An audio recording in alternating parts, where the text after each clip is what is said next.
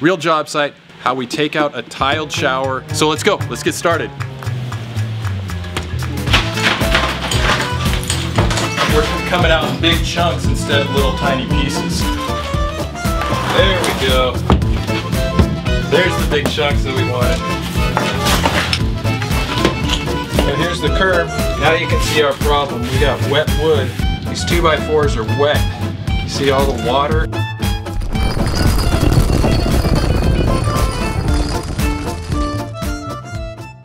Okay, so here is the tiled shower that we're going to be demoing. This is a 4x4 ceramic, very popular in the 80s and 90s. This is on a mortar bed floats. It's pretty much the same if you're also going to be tearing it off a Durock or drywall. The tools that we're going to be using, hammer and bar. You're going to need these. The buzz tool, we call this a buzz tool. It's an oscillating tool or a multi-tool.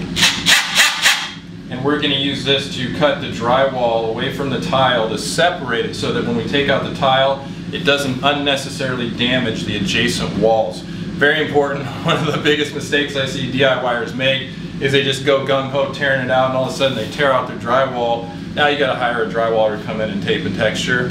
So that's important. We have our demo hammer. So this is a Harbor Freight special. This is a Hercules. I had a Milwaukee that I spent about $600 on, comparable to this unit. Spent $600 on it, only lasted about a year and a half, and it died. Have a big pry bar. Big pry bar will help getting, you know, maybe the curb off of here, getting the mortar bed pan out. So one of the reasons why we're doing this demo is because this old shower had some water damage to it.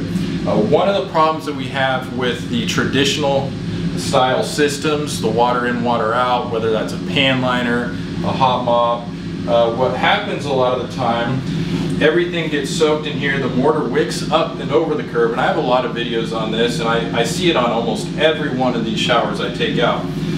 It comes up over the curb, gets the wood wet, 2x4s start to rot out on the outside around the curb, here and here. And then what it also does is it'll crack the tile on the curb or the grout, because the 2x4s that are making up the curb, they get wet and they swell. You know, the tile can't give and it cracks. So when we rebuild this, what we do, we're going in with a sealed system, a system that has the waterproofing directly under the tile so we don't get that wicking action. And also with the curbs, I do not prefer wood curbs. I like to use either masonry or foam so that curb, even if it had a little bit of water on it, it's not going to expand and ruin the whole installation, because once this part goes, once the curb goes, at a minimum, you're doing a one-row repair. So also, you tend to get with these water in, water out systems, you tend to get mold at the floor wall connection. So got that going, but we do really good with the dust control, to keeping the dust down, because you have, you know, mold particles and different things that we don't want going out into the house. Even if you plastic off really good, every time you walk out the door, right, the dust goes out. So I like to set up some negative airflow. We're using our air scrubber here. We set up our intake hose with cardboard around it to seal it off. The negative air pressure is going to pull everything this way. It's not going to want to go this way. This works really well. If you don't have an air scrubber, you can set up a fan. Just get a box fan. We'll do the same thing. A little harder to rig up. The hose is really handy to just kind of poke through there. But you can set up a fan and do the same thing. Draw everything out of the window. Okay, so the shower doors usually just lift up and out. These sliders, usually they just kind of come up and out of the... This little track is loose. But yeah, you can usually just unhook the rollers just like you would like a closet door. Get this guy out.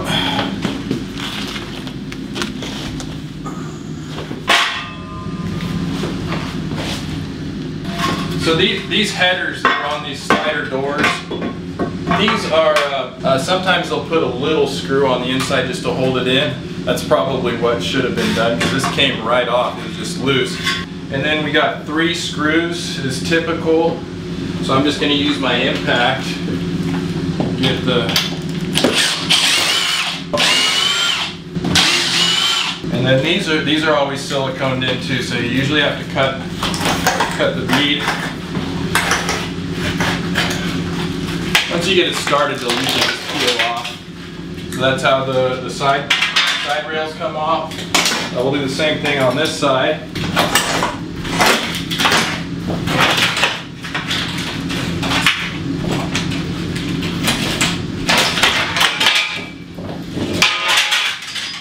Side rails, here you go, Ronnie. So yeah, that guy just comes out. So shower doors out, easy peasy. The next thing we do is the fixture. We're replacing this guy, so I'm going to start, just unscrew the shower head. You know, make sure you ask your homeowners, like with parts like this, with fixtures, I always ask them, do you want us to save anything? Sometimes they want to put it in their other bathroom or something. In this case, this is just garbage. Once you get the shower head off, you know, pair of channel lock pliers. We'll usually get the arm and flange off of here.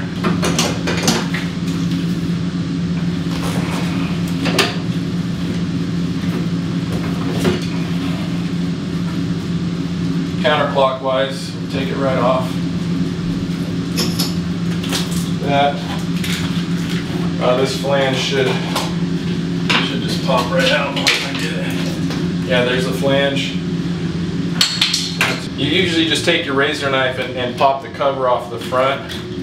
Once you do that, this screw is going to be exposed. This is just a Phillips. Sometimes there's an Allen wrench. This is just a Phillips to make it real easy. So, also, make sure you know where the water shutoff is. Shut the water off before you start messing with any of this. But we're doing it right now with the water live. We do this all the time.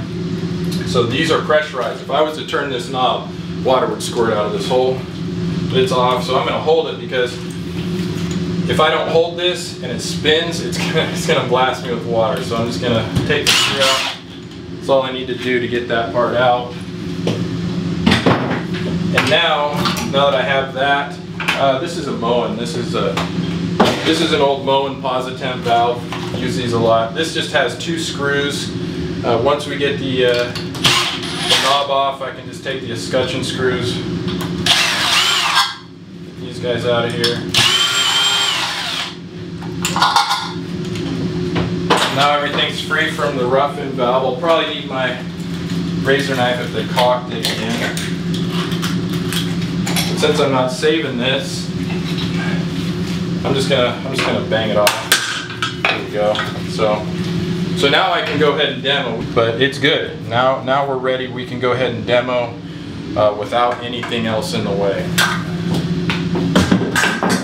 If we're not replacing the trap, you want to protect, you know, any debris. We're going to have a lot of, you know, dust and tile chips, cement and everything. We don't want that going down the drain and clogging up the sewer. So I'm going to take these 2 screws out.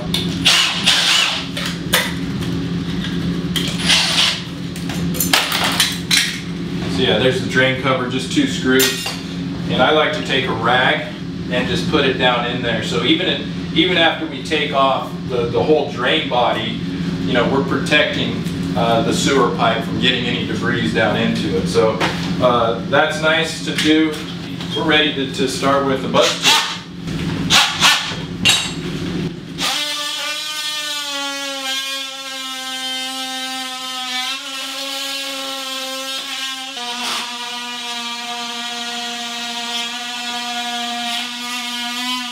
If you don't have one of these buzz tools, I suggest you get one. But if you don't, you can always use your razor knife to do the same thing.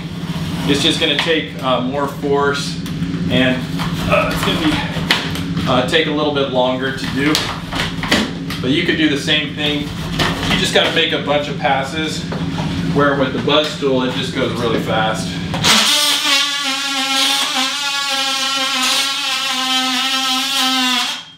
Same thing, I'm going to go across the top now.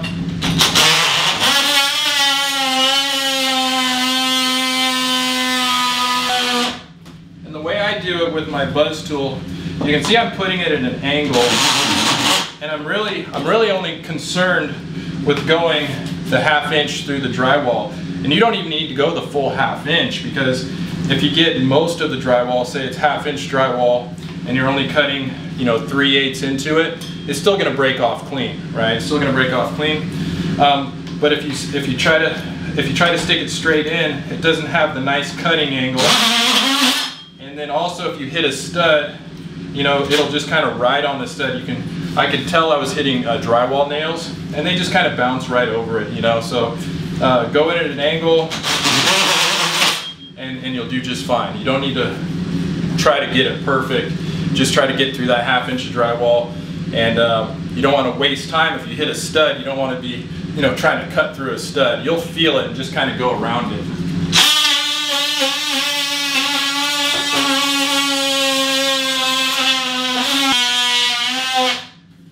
You also want to be careful because sometimes, you know, there's electrical or plumbing.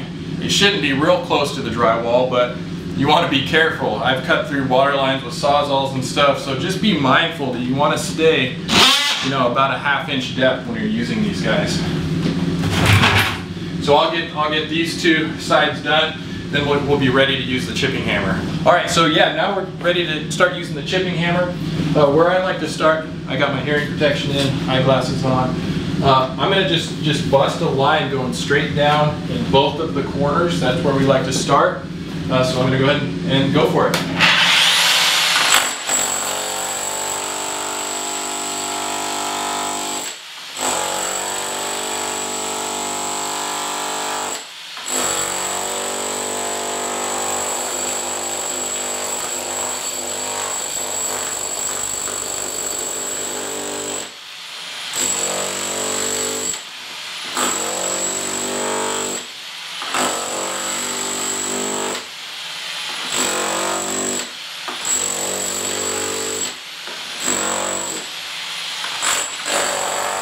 I'm gonna need the respirator. Yeah, it's pretty dusty.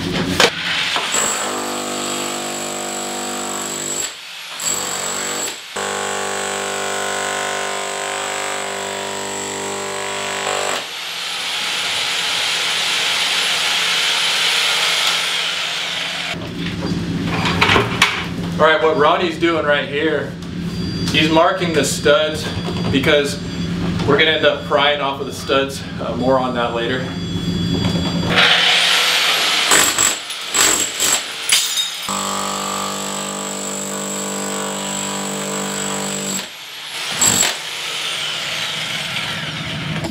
Pretty good? Alright, so now that we got the two corners done, I'm going to go ahead and make some lines. Ronnie just marked a pencil line for me. Because you want to work in manageable sections, right? You don't want to try to take the whole wall off. For one, it could be really dangerous if it falls down. And I have a video where I'm doing a tub, and that happened. The whole wall came off. I'll put the link to that video in the description so you can check it out. But yeah, working in manageable sections so it doesn't fall, and then you can also carry it once you get it off. So we'll start with this section, Ronnie, and then pry it off, and then I'll kind of just work in sections. Does that sound good? We like to start on the side walls, so I'll get this wall done, that wall done. The back wall is going to be the last wall we do before we jump on the pan.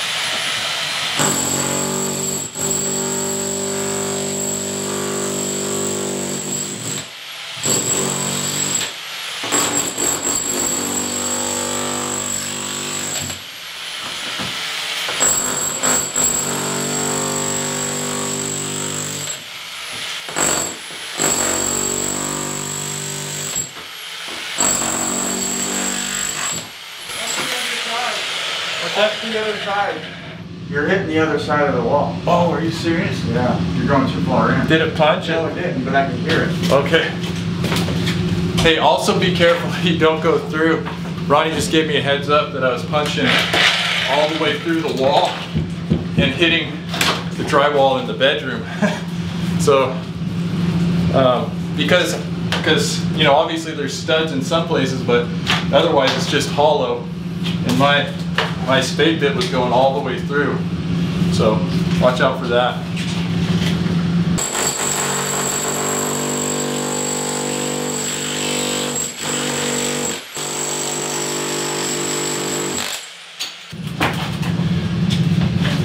And what we did is we marked where the studs were. So we got the studs. Those are what you want to pry off of. So So I'm just going to take my bar against the stud and start prying. There you go. A little bit. You see how I just kind of wiggled it loose? So this is tile, float, and drywall, and I'm trying to take it all off down to the studs. Again, you may have Durock or cement board and just tile, but same principle, you want to get behind the wallboard to the stud so you can pry off of it. And see, that's loose. This one, Ronnie, do you think it's going to fall? It feels like it's going to fall. Should I just get out of the way? No. No? Lift it. Lift it? We'll let it go down actually. And we'll go down all the way.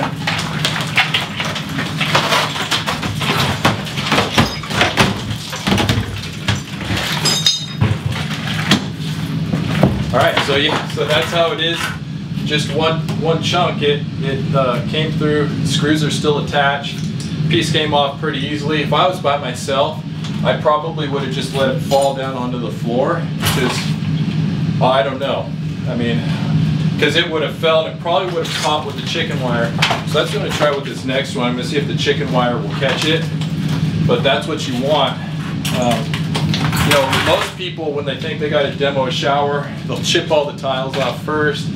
Then they'll bang up the mortar float, and they're trying to pull it off with the chicken wire and everything. But this way is a lot easier.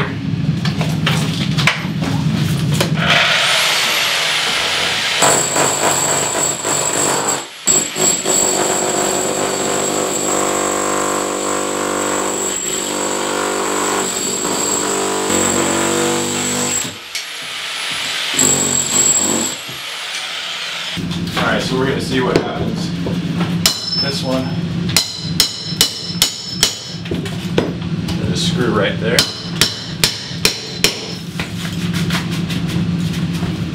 So I'm just wiggling it. I don't want to go too far. I just kind of want to break the whole thing loose.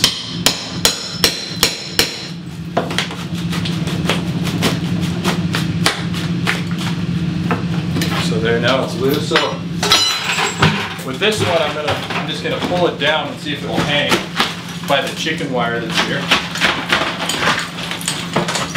See, yeah, the chicken wire allows it to kind of come down easily.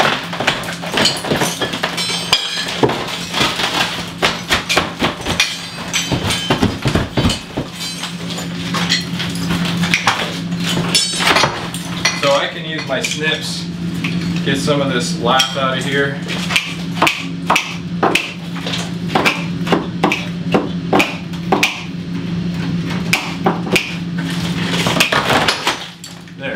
Now just kind of fell down nice and gently.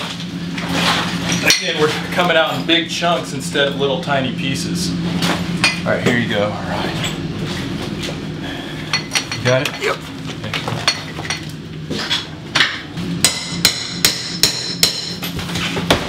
Yeah, it's pretty loose. And I got this this nailer here for the shower door. I can pry off a little bit. But see, I'm just kind of giving it a little break. Once it's a little bit loose, you can kind of wiggle it. See, there's another big chunk. So I saved myself some time with the jackhammer without cutting another line. That guy just came right off. So that's the goal. You want it to come off in big pieces, not little pieces, but not so big that it's unmanageable that you can't handle it yourself or you risk an injury. There you go. Thanks, Ronnie. Yep.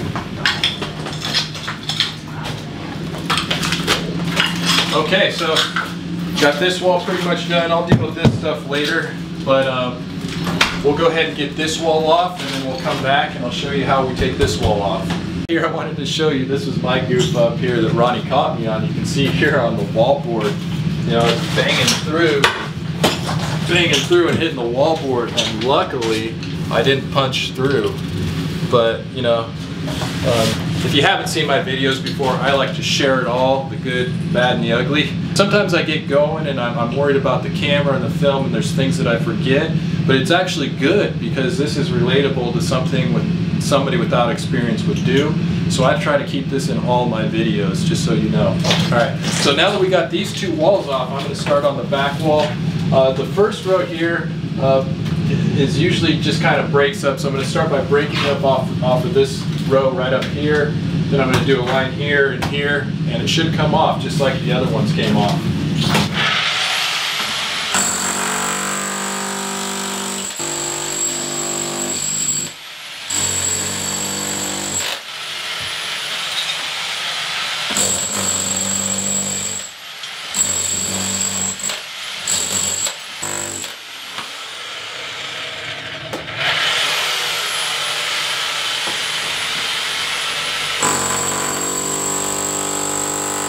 Yeah, I was trying to do it without my respirator, but I started getting cement on my teeth.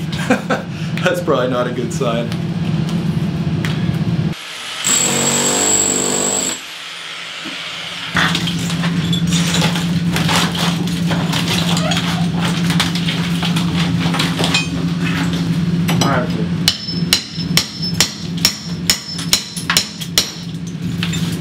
Oh yeah, yeah.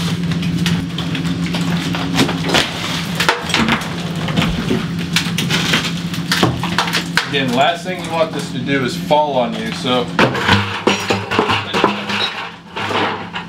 you just got to be prepared. If it falls, you let it go and you just step out of the way. Don't try to grab anything with your hands, because again, this stuff is like glass when it breaks.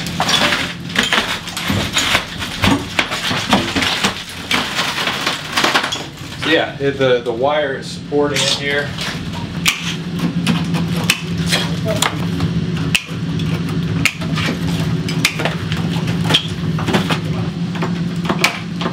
And as you're cutting, this could break loose at any time too, so I'm trying to keep my distance here. See, I'm wearing some nice work boots and some heavy-duty Carhartts. That's part of safety equipment in my mind. So, I think I can get this off.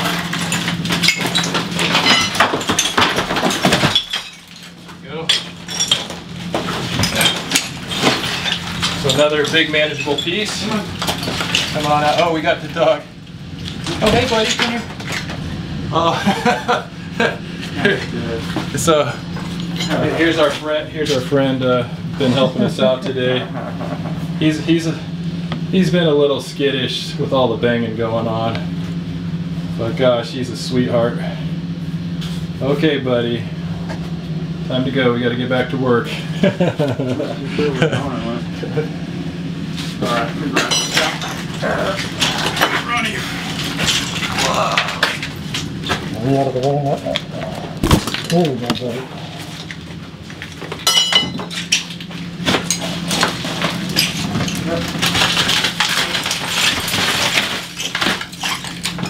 What kind of broke, Ron? Yeah, come on, dog. Let's go. You got it? Yeah. You sure? You need to readjust it, I guess. Okay, I got it. Okay.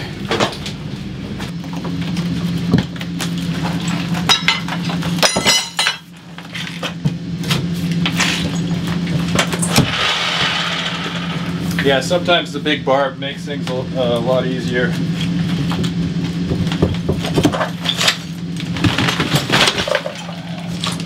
We got most of the walls off. We're gonna get into the pan here, and so maybe we'll take a little break. I gotta get some of this dust off of me here. Take the curb off. So it's always interesting to see what's under these pans, especially these traditional ones.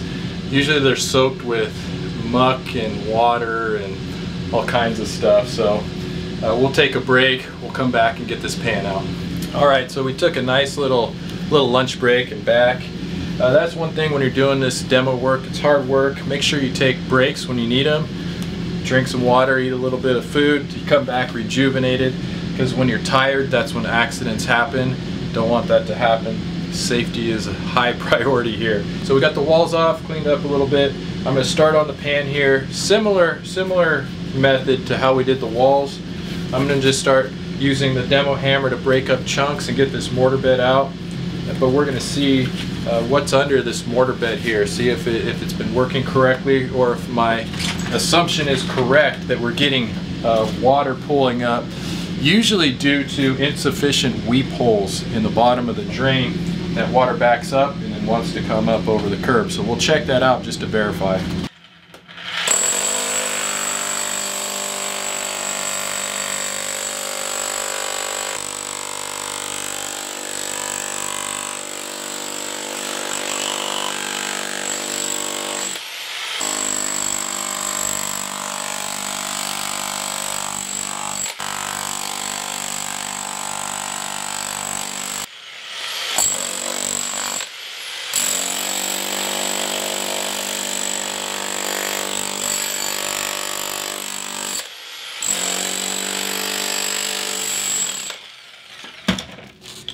Oh, there we go. Now we got a chunk coming up, but you can see here how much water is still in these mud beds.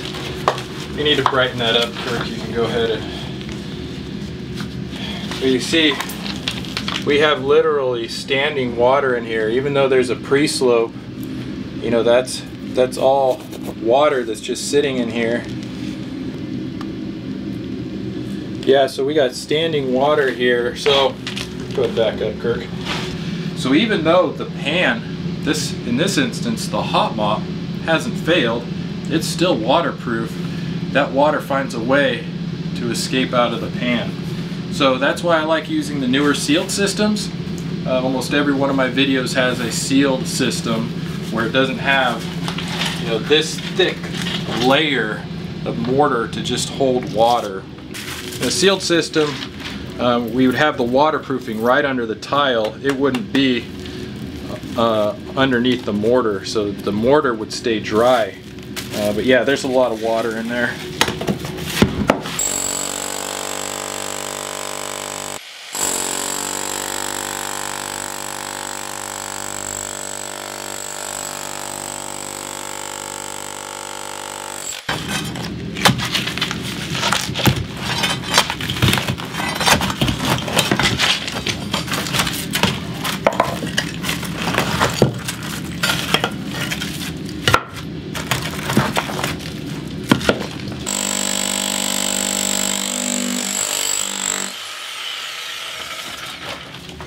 There we go. There's the big chunks that we wanted. Got it? Yep.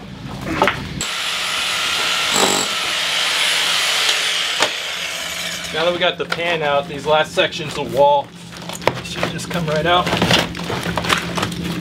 Here's the hot mop. If you're not in California, this would be a pan liner, but it does the same thing. If you want to know what a hot mop is, I'll put a link to a video in the description below. Show the whole process of what a hot mop is and how it's made. But it basically does what a pan liner does. Let's get the rest of this junk out of here, and then we'll jump on the curbs. I want to see if the weep holes are working at all on here. So if we can get just a little bottle of water or something and pour on the outside here, and then see if the weep holes are working. Is this good water? You can drink it if you want some. All right. Cheers.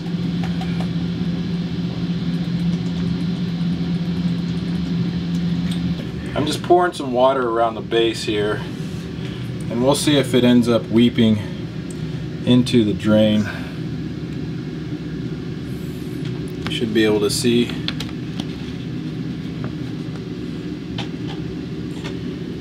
I don't see it draining at all.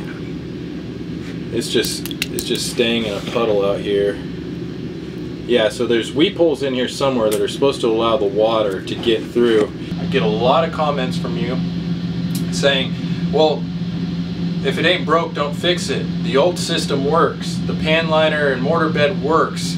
The 2x4 curb works. Well, unless you're tearing them out all the time, you don't really know. And if you do tear them out all the time, you've probably seen a lot of this going on. So just because it's old and you've been taught that way doesn't mean that there's not a better way.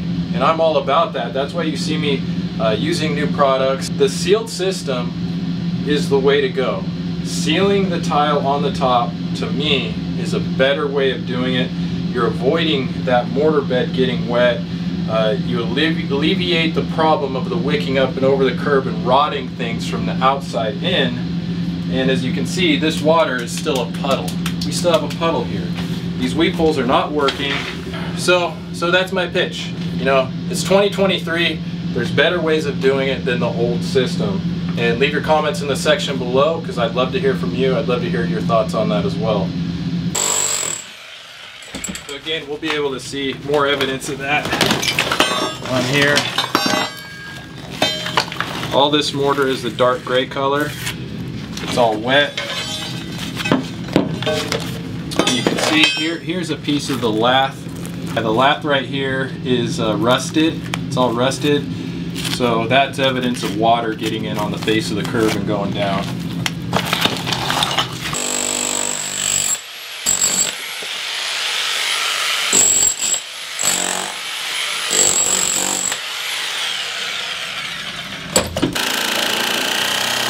Use that big bar too.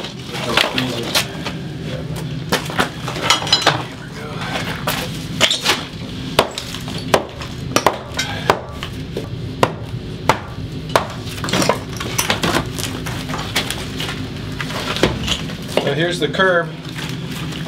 Now you can see our problem. We got wet wood. You can back out just a little bit, probably, Kurt. See, that's our problem. These 2x4s are wet. You see all the water soaking into these 2x4s. So, wood, especially dimensional lumber, 2x4s, they soak up water and expand. So, I do not recommend 2x4s to build your curb, especially on a slab foundation where there's no way for that subfloor to breathe at all. Any moisture gets in there, it's soaked up into the 2x4s. See how wet that is, Kirk?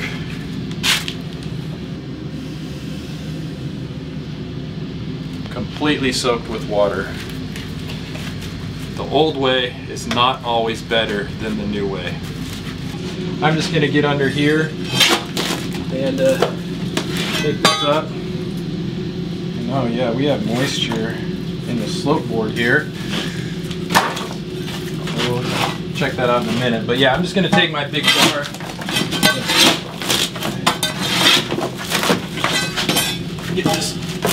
Get the hot mop out. So it's all wet under here. It's all wet under here. Again, this is all moisture that came from the outside of the shower and crept in. All this concrete is wet. As you can see, here's dry concrete. That's what it's supposed to look like. The light color, that's dry concrete, and I'm standing on wet concrete. So what it did is the water wicked over the curb and into the slope board that was the pre-slope for the hot mop, and that's why it's kind of in this pattern here.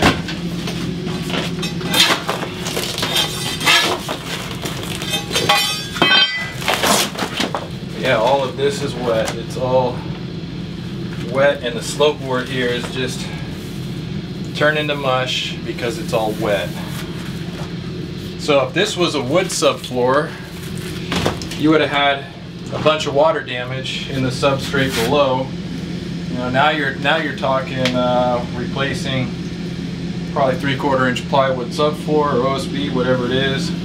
Then the joist below could even be damaged. So luckily this was a slab foundation, and this moisture that went over the curb and then under the pan, you know, didn't damage anything below because it's concrete. You can't really hurt the concrete. But if it was wood, if it was wood, it would have, huh? Everything is out. This took us, we probably started here about 10 o'clock. It's 1:30 now. We took lunch, so you know, probably about 3 hours total it took us. But I had some teamwork here. You notice I had Ronnie and Kirk working by my side, and you know, that's one thing that makes the job go so much easier. So if you have somebody to help you, whether it's a partner, a husband, a wife, a friend, whoever, you know, get some help. I mean, it makes it so much more enjoyable. I love getting out and working with the guys. Kirk, how long have you been working with me? 9 years, Isaac. 9 years. So Kirk's been with me 9 years. Ronnie's been with me 8. I love working with my crew. Now, could I do this by myself? Yeah, but you know, I've been doing this since 2001. So I've been in business for myself for 22 years. One of the reasons I've had so much longevity is because I've had good people around me. Not only does it help me with the wear and tear on my body, it just lifts my spirits up. I love being with the guys, love being with Kirk, getting out on the job sites and doing this. So if you find that you're lacking in that, if your job doesn't feel fulfilling, a lot of times it's because you're trying to do everything on your own. We need people around us. Well, I shouldn't say we need people around us. It's so much better with people around us that can share in the job with you. We can talk about it. Went out and had lunch and just talked stories. I talked about my fishing trip this weekend, and it just makes life and work so much better. So if you need to find somebody to partner up with, if you're doing this as a profession, there's a lot of you out there working by yourself. I plead with you, find somebody to help you do this. You'll enjoy it so much more. You'll be happier, you'll treat your family better, you'll treat your clients better, you'll just be in a better mood all in all. So I'll show you how I put this thing back together. I feel that, you know, the sealed systems are better, the newer technology is better. So make sure that you're subscribed to my channel so you can see these videos as I put this back together. But I'll leave you with that. Find somebody to help you with your work, it'll be so much better. I'm so glad you're here with me too, watching these videos. Wouldn't be what it is without you guys, so I love you. I love being your tile coach. We'll see you on the next video.